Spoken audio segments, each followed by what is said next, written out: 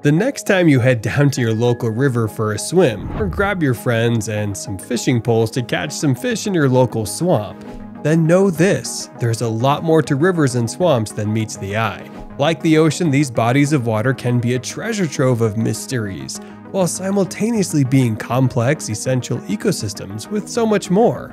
Wait till you see what we've found. From creepy dolls to albino catfish, you have to check it out. 20 most terrifying things found in rivers and swamps. Unexploded bomb. A large Second World War bomb discovered in an Italian river during a severe drought has been safely defused, the military has said.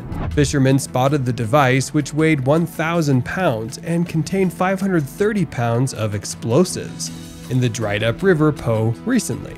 The discovery came after the river's water levels hit a record low following months of low rainfall. The Po, the country's longest river, is experiencing its worst drought in 70 years.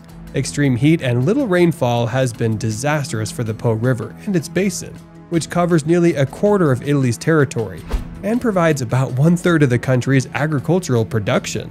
But this was a lot different kind of crisis. Around 3,000 people who live in the surrounding area had to evacuate their homes before the disposal operation could take place. At first, some of the inhabitants said they would not move. However, the authorities succeeded in persuading them to leave so that the bomb could be transferred to a nearby quarry to be detonated. They were allowed to return to their homes after engineers had completed the operation. Before the bomb was destroyed, a stretch of the river and the area's airspace were closed. A local railway line and a nearby road were also shut down temporarily. Bombs away! The controlled explosion happened in a quarry 30 miles from where it was found. What scientists just found in a river terrifies the whole world. It's safe to say they're not giant potatoes, despite looking just like that. But what exactly these two oval objects are is a complete mystery. Maybe they're slabs of bog butter. Ever heard of it? Bog butter is an ancient waxy substance found buried in peat bogs, particularly in Ireland and Scotland. Likely an old method of making and preserving butter. Some tested lumps of bog butter were made of dairy, while others were meat-based. But if this discovery is, in fact, bog butter, the scientists would have no reason to be concerned. There's a theory that these two objects could be egg sacs, and something unknown could be slowly developing inside them. Like the Alien movie franchise showed us, the egg sacs eventually broke to reveal a terrifying face hugger that would attack people and impregnate their host through their mouths. Not long after, a chest-buster alien would break out of its host's body and eventually grow to wreak havoc on humanity. Roll credits. So if these giant potato-looking objects are the egg sacs from some alien monster, these scientists better run. If this discovery is anything like the Alien movies, this will not end well. Don't you think? Comment below with your opinions. #open discussion. Spotless crake. Preferring to run and hide, these little birds are often thought of as flightless. However, they can be quite competent flyers. Based in New Zealand's freshwater wetlands, they are even strong swimmers despite not having webbed feet. However, this bird is very secretive and infrequently seen. However, their conspicuous trilling calls ring out in spring and summer. They are heard more often than seen. Several different calls are given, including bubbling sounds, a short pit-pit, a repeated mook, and the loudest call, a long trilling purr. In New Zealand, the spotless crake, also known as puito, is distributed throughout the mainland. Numbers are few in the South Island, with only a handful of isolated communities in the West Coast, East Coast, and Southland of New Zealand. The distribution in the North Island is spread far wider, but there are still few communities. Most sightings of spotless crake tend to be near the top of the North Island, because the spotless crake is rarely seen. It's hard to determine what the population size is, so currently population numbers are unknown. These unique birds have a broad omnivorous diet, feeding on seeds, fruit, leaves of aquatic plants, and a wide variety of invertebrates, including worms, snails, spiders, beetles, and other insects. Swamp lantern. Yellow skunk cabbage, as it's most commonly known, is a large, vibrant plant found in swamps and wet woods, along streams, and in other wet areas of the Pacific Northwest of America. It begins the season with an unusual flower and continues through the summer as a rosette of monstrous paddle-shaped, tropical-looking glossy leaves, which rise to 5 feet or more. A spike of minute flowers surrounded by a large, conspicuous yellow or cream bract open on one side, grows on a stout stalk in a cluster of giant leaves. The flower is a club of greenish-yellow flores, surrounded by a large yellow spathe up to 8 inches long. The short, fleshy, underground stem is eaten by animals. Baked, it supplemented the winter diets of foraging communities. Fun fact, the peppery sap was once used medicinally. The common name refers to the skunk-like odor of the sap and the odor of the flowers. No other plant matches the swamp lantern. The leaves are something else. It takes only weeks before the bright yellow flower parts are overshadowed by enormous, brilliant green leaves. It may be that their habitat plays a role, for it's typically dank and dark where they grow. There's something otherworldly as they rise like luminous golden flames from the dark swamp mud. Creepy doll. File under random creepy stuff. 21 dolls on bamboo stakes have been mysteriously found in an Alabama swamp. Sheriff's deputies traveled by canoe into Bear Creek Swamp recently to recover the dolls, whose faces and hair were painted white. Authorities just thought they were a Halloween prank, and really didn't give it much thought. But they decided to investigate after people expressed concerns on social media. Countless movies and TV shows have capitalized on a similar premise, dolls being creepy. The more human they look, with moving glass eyes, realistic hair, or a slight blush on the cheek, the more they weird us out. The local press reports that it has been a rite of passage for generations of teenagers to enter the area at night looking for a good time, even though there are urban legends that creatures are said to roam the swamp. Bear Creek Swamp is a massive bog with a bit of a reputation locally, and it's not unusual to hear reports of loud booms coming from its depths. So what's a few creepy dolls? It only adds to the area's creepy factor. The dolls were atop bamboo stakes and had been placed in the swamp, close to the dirt road that travels through the wetland. So whoever placed them there probably knew people would see them. Sturgeon. Talk about river monster. Fishing for Idaho's white sturgeon is allowed strictly on a catch and release basis, and they may not be removed from the water while handling. But when you catch a record-breaking sturgeon, you're going to want to show it off a bit. For example, a couple from Eagle Mountain, Utah traveled to Idaho, hoping to tangle with North America's largest freshwater fish, the white sturgeon. While fishing on the CJ Strike Reservoir, they hooked into a big one, ultimately landing the 10-foot 4-inch monster sturgeon and setting the hook on a new catch and release state record in the process. One of the hundreds of fish collected during surveys around CJ Strike Reservoir, only a handful of sturgeon of this size have been seen. Biologists captured a 131.5-inch behemoth in 1993, as well as a 119-inch fish in 2015. Downstream, where biologists have handled more than 4,000 sturgeon during surveys over the last 30 years. Only 10 fish have ever exceeded the 10-foot mark, so yes, they do exist, but these are very rare and special fish. Sturgeons ranging from 7 to 12 feet in length are common, and some species grow up to 18 feet. These prehistoric-looking fish mostly live in large freshwater lakes and rivers, but some species also travel to the ocean and return to rivers and lakes to breed. Red swamp crayfish, Procambarus clarkii. Although crayfish inhabit many regions of the earth, members of this crayfish species are located in North America, mostly found south-central United States and northeastern Mexico, areas to which this species is native. The red swamp crayfish has also been transplanted to Hawaii, Japan, and even the Nile River. However, they are often an invasive pest. Red swamp crayfish are omnivorous, feeding on aquatic plants, snails, insects, fish, and amphibian eggs and the young. They have been found to reduce amphibian populations through direct predation and competition for habitat. Populations have also led to declines in native crayfish species for the same reasons.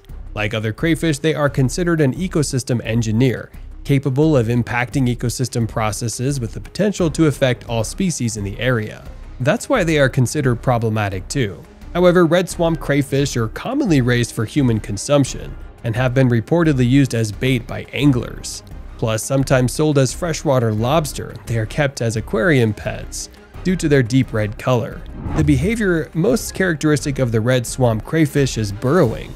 Crayfish burrow to find moisture, food, warmth, and just to pass the time. Goonch catfish. Check out this species of monster-sized catfish found in some mountainous regions in India, Nepal, and other adjacent locations. Known in many other names like giant devil catfish, giant painted catfish, killer catfish, and sand shark, this large toothy fish has been nicknamed as the river monster for its enormous size and aggressive tendencies.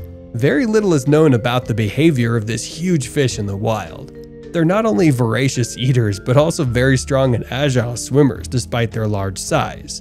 Many people who have tried catching them while out for a fishing trip have reported that they are experts at locking themselves in their position in such a way that it's actually difficult to move them from the riverbed once they're hooked. But these monster fish are best just left alone. The goonch is believed to have been feeding on corpses thrown into local rivers after funeral ceremonies.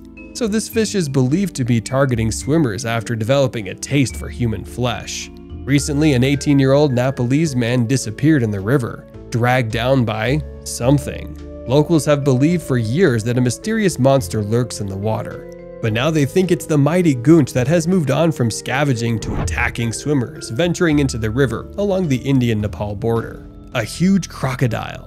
A monster 15.5-foot saltwater crocodile, the biggest ever found in Australia's Katherine River systems, was finally captured recently after a decade-long hunt. Rangers caught the record-size salty just downstream from a local township. So rangers removed the 1,300-pound croc from a trap at a private property at Taylor's Park. They were surprised because it's unusual to find a croc this size in that area. He's the biggest crocodile the wildlife operations team has ever caught in the Katherine River, being one of the deadliest animals in the country and the largest living crocodilian in the world. It isn't hard to see why this scaly dinosaur brings out fear in everyone. Although they spend the majority of their time in freshwater rivers and swamps, they move to the estuaries and occasionally the open sea during the dry season. In living in murky waters, it's often hard to see them approach until it's too late. In saying this, they are quite capable of propelling their body in the air by leaping out of the water, and the deeper the water, the more momentum they gain. Throughout the last century, saltwater crocodiles were hunted almost to the point of extinction. However, in 1971, they became a protected species. It's now believed that there are around 150,000 salties roaming Australia. Lost fuselage disaster. As you can see, 3 Boeing 737 fuselages tumbled down the steep bank and into the river. The components were en route to Boeing's Washington State headquarters on a train for final assembly after being manufactured in Kansas.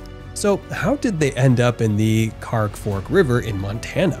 A total of 19 cars in the 90-car train derailed in the incident about 18 miles east of Superior, Montana. Of the derailed cars, 3 cars carrying these 737 plane fuselages went down the embankment. The cause of the derailment was not yet known, said a Montana Rail Link spokesman, but added that speed was not considered to be an issue. There is a 35-mile-per-hour speed limit on that section of the track, which is curvy as it tracks the Clark Fork. Fortunately, there were no injuries in the accident. Boeing said it had experts at the scene soon after to begin a thorough assessment of the situation. Montana Rail Link had called in 3 contractors to undertake the recovery of the derailed cars. What a job! It's no easy task hauling objects this size out of a deep embankment. It's not known if the incident would affect the production of planes, the company said. Boeing's production depends on a complex supply chain that delivers many parts just in time for assembly. Obviously, this is a major delay. B-17 Flying Fortress Swamp Ghost. Papua New Guinea has seen its share of plane crashes, as well as its share of war buffs hunting for wrecks.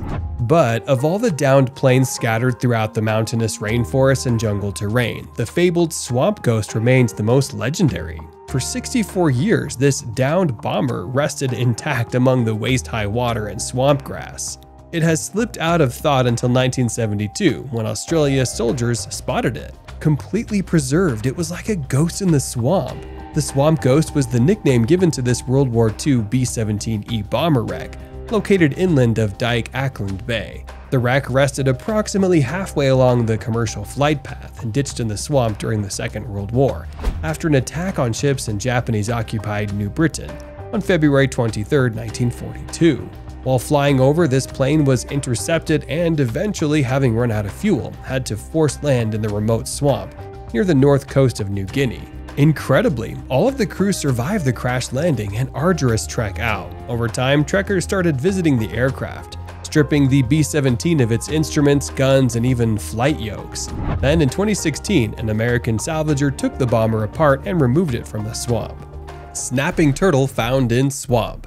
In some parts of the United States, it's easy to take the snapping turtle for granted because they are so common. A lot of people consider them a nuisance as they can play havoc with waterfowl. Others, however, like to hunt these turtles. The aptly named common snapping turtle has a wide range and can be found in southern Canada, northern Mexico, and west out to the Rocky Mountains. It's thought that snapping turtles survived the eruption of at least one supervolcano, so their ability to adapt to changing conditions is not without precedent. And they have a reputation. Throughout much of the South, you'll hear the saying, "meaner than a snapping turtle." These turtles are notoriously vicious. The snapping turtle is noted for its combative disposition when out of the water with its powerful beak-like jaws and highly mobile head and neck. In their environment, they are at the top of the food chain.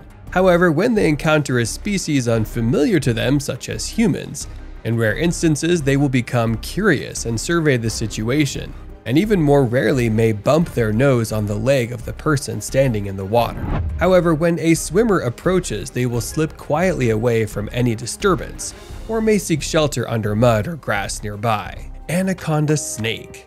A giant 23-foot-long anaconda suddenly appeared in front of a professional diver swimming with a camera in a river in Brazil. The diver was shooting the video in Brazil's Formosa River, famous for snakes. The rivers and the bodies of water around this area are the only places in South America where anacondas can be found in crystal clear waters, and therefore diving with them is possible. As shown in the footage, the anaconda swims calmly and peacefully, completely indifferent to their presence. Sometimes, as she comes closer, curious about the camera, and even licks the lens. The behavior of the anaconda debunks the myth that it is an aggressive and violent creature that can endanger people's lives. Anacondas are a large group of snakes found in and around the Amazon rainforest in South America. Specifically, there are 4 species of anaconda: the green anaconda, the yellow anaconda, the dark spotted anaconda, and the Bolivian anaconda. They are all members of the boa species. The most common breed of anaconda is also the largest, the green anaconda, which has also been nicknamed the common anaconda and the giant anaconda. It's important to not confuse this reptile's nickname with the giant anaconda being discussed here. Anacondas are semi-aquatic snakes, meaning they exist on land but also excel at swimming in the rapid waters of the Amazon. Japanese salamander. A Japanese high school student got the shock of his life after stumbling across a rare giant salamander on his morning commute. He was walking along the banks of the Kamo River in Kyoto when he spotted the huge amphibious creature strolling along. Cell phone footage captured shows the slimy-looking animal slithering slowly on all fours, with its long tail dragging behind. After shooting the video, he went to a nearby police station and had them take over as he was worried about running late for school.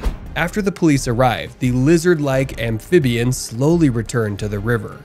These rather strange but quite unique creatures are an endemic species of Japan that are both protected under Japanese federal legislation and formally nominated as a special natural monument because of their cultural and educational significance. They have quite an amazing ability to burrow down into the rocks of the riverbeds. When aggravated or stressed, they secrete sticky white mucus that may be toxic to predators. The sticky secretion has a pungent odor and smells like Japanese peppers. This has given them a common name in Japan that translates to big pepper fish. Not only that, salamanders have amazing regenerative capabilities and are able to regrow skin and bone if necessary. Smallest fish found in swamp, Pidocyprus. Much less than an inch long, the Pidocyprus is the smallest species of fish on the planet. It's found nowhere else in the world. Native to Indonesia, this fish habitats streams and swamps, and their minuscule size helps them survive in small puddles during drier times of the year. The swamps they inhabit were long thought of as lifeless and inactive, but many species are found only in this area. There is still much to learn about them, and being so small takes extra effort to study and understand.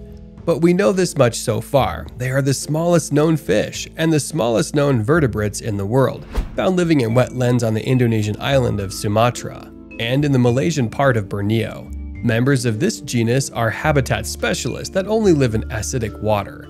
Within peat swamp forest, they are usually found to inhabit deeper, cooler water layers close to the bottom half of the water columns. They also tend to inhabit shared areas in which light is usually absent from their environment. These tiny fish, a distant cousin of the carp, is thin, transparent, and the size of a large mosquito when fully grown. Their small size helps them to survive droughts, as they can live in small remaining puddles. However, their small specialized habitat makes them extremely vulnerable to habitat loss. Babirusa. They have been called a wild pig with a dental problem because babirusa have remarkable tusks or canine teeth that can grow right up through the skin in their snout and curve back toward their forehead. The word babirusa means pig deer in the Malay language, as their wild-growing tusks are reminiscent of deer antlers. Like many pigs, the male babirusa's canine teeth will continue to grow throughout its entire life, as long as there is blood supply. A lot like our fingernails or our hair, the lower canine teeth are long and overlap the edge of the babirusa's snout as they grow, but it's the upper canines that are truly distinctive. These teeth start out growing downward, but then curve back around and begin to grow up and into the top of the snout. If they are not worn down or broken off during fights with other males, they will penetrate the skin and begin curving back toward the animal's forehead. The tusks can reach up to 12 inches long and can actually grow all the way back into their skull. Ouch! What are those tusks for? The real reason remains a mystery. An early hypothesis was that males use their tusks during fights over females, or perhaps the tusks serve as protection of the face and eyes from the slashing lower tusks during an altercation. Oldest tree. Wired to survive in dry, wet, or even swampy soil conditions. Bald cypresses are hardy, tough, and adaptable. In fact, the bald cypress is the oldest known living tree species in eastern North America, and the oldest known wetland species of tree in the world. Like rhino populations decimated out of a desire for their horns, humans have ruthlessly hunted almost all of the otherwise resilient bald cypress trees for their timber. However, many bald cypresses 1,000 or more years old along southeastern North Carolina's Black River, a tributary of the Cape Fear River, have managed to escape this fate. Experts have now reported their discovery of the oldest known tree among those at the Black River. The tree is at least 2,624 years old, according to their analysis, which included tree ring chronology and radiocarbon dating of non-destructive core samples. Besides the science involved in dating them, ancient trees are a valuable resource in studying climate change. Their rings provide a chronological roadmap to help reconstruct extended periods of flooding and drought. Environmental experts don't have many spots where they can sample tree rings to pick up variations over 2,000 years of climate. So, where they can, scientists try to take advantage of a goldmine of climate information. Albino catfish. A 15-year-old managed to catch a rare albino blue catfish during an excursion in the Tennessee River recently. Edward was on a fishing trip with his dad, captained by the owner and guide of a fishing charter business when he caught the rare fish. The captain said afterward, "I have been seriously catfishing for 30 years. I have been a professional catfish guide for 17 years and have seen literally tens of thousands of catfish landed in my boat. This is the first white catfish I have ever personally seen caught." But the truth is, this fish was not a true albino. Leucism is a condition affecting various animals characterized by an overall pale color, or areas of reduced coloring. Leucism is very similar to albinism, except with leucism, the coloration of the eyes is not impacted. Edward, his father, and the captain were floating on the headwaters of Nickajack Reservoir when they caught the albino catfish. They estimated it weighed around 6 to 8 pounds and took the teen angler about 4 to 5 minutes to get into the boat, saying, "To finally personally see such a rare catfish caught was extremely exciting. We were shocked when we saw it. Of course, we saw it before we actually landed it, so it was some very tense and nervous minutes until we got it into the net." Edward ended up releasing the rare catfish. Swamp sinkhole. What was the Bayou Corn sinkhole disaster? Louisiana has been beset by high-profile environmental disasters caused by a weakly regulated energy industry. One of the most devastating occurred in 2012 at a place called Bayou Corn in Assumption Parish. There, a drilling company accidentally caused the collapse of a massive cave over 5,000 feet below the bayou in the course of drilling for concentrated salt. The cave's destruction sucked in massive amounts of water, opening up a 37-acre sinkhole that destroyed trees, boats, and homes. The industrial catastrophe disrupted the geology of the local area to such an extent that small earthquakes and other seismic events rocked the community for months after the cave collapse. It caused oil and methane gas from the underground to rise, appearing as visible bubbles on the surface of the water. Residents reported seeing methane gas bubbles appear in puddles for weeks after the incident. The result was a yawning, bubbling sinkhole that destroyed trees, boats, and homes. Eventually, authorities had no choice but to issue an evacuation order. Despite the obvious negligence, incompetence, and irresponsibility of the drilling company, people pointed to the government as the culprit. In reality, the Bayou Corn sinkhole disaster was a result of underregulation, and locals wanted the government to take responsibility. 50-pound bone. Divers in Florida made a monster find recently, a 4-foot mammoth leg bone. The divers found the 50-pound bone in the Peace River near Acadia, Florida. The new bone is a mammoth femur or thigh bone. The animal it belonged to could have grown up to 14 feet tall and could have weighed up to 22,000 pounds. Its age is unclear, but Columbian mammoths roamed as far south as Costa Rica during the last ice age. In 2011, scientists confirmed that fossils found in the southeast of Florida were mammoth bones from about 13,000 years ago. The Columbian mammoth was probably a hybrid between the woolly mammoth and an unknown lineage of mammoths that arrived in North America from Siberia around 1.5 million years ago, according to recent DNA research. The two friends dive regularly in Southwest Florida, and they have previously found mammoth teeth in the river. The same day they discovered the leg bone, they also found several small fossils from extinct sharks and the tooth of a saber-toothed cat, they told the news station. The new mammoth bone was buried in a layer of sand. The amateur archaeologists have donated several finds to the Florida Museum of Natural History. One diver is keeping the bone in the middle school classroom where he teaches in order to engage his kids in ancient history of Florida. River cave. Take a deep breath because things are about to get epic. The Bang Phai River Cave in central Laos is considered to be one of the largest known river caves in the world. Find the upriver entrance, which is a forest-covered sinkhole, mind you, and you'll journey on an underground river about 4 miles long, snaking through cave passages that can be more than 390 feet tall and over 650 feet wide. The caverns are filled with hanging stalagmites, subterranean gardens, fossil passages, and foot-long cave pearls made from minerals. Named after the Bang Phai River, the cave is the resurgence of the river and is located near the small village of Ban Nong Ping. The cave is not developed, and there are no trails and no electric lights.